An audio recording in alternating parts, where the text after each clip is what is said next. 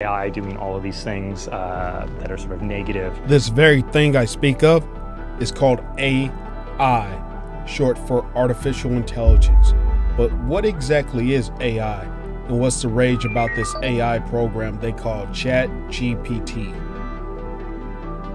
Using Chat GPT, the pay version, yeah, to answer emails. Answer email, create emails, create invitations, do research, like anything that I would have an employee or an assistant do, I literally funneled through there. Looks like it can pretend to be human. The question now is, what's next? On average, I may send out 40 emails a week. I'm up to like 290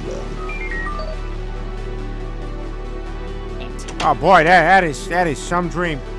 And 38% say they are not worried at all that the job they have now could be eliminated by robots or artificial intelligence. Hello, everyone. I'm an English artificial intelligence anchor. This is my very first day in Xingwan's agents. SurveyMonkey finds America's workers optimistic about emerging technology in the workplace. There are some concerns with AI, but history has shown us with innovation comes ramifications. China is a data-rich market like no other. It has 800 million internet users, 3 times as many as the US, according to a December report by the Eurasia Group. They think that technology just automatically improves. It does not automatically improve. It only improves if a lot of people work very hard to make it better.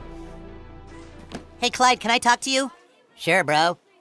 Well, I'm kind of having a hard time with my girlfriend, and you seem to know a lot about this stuff. A lot about what stuff? Well, like, how are you so good at knowing what to text Bebe? Chat GPT, dude. Steve Jobs once said computers are like bicycles for the mind.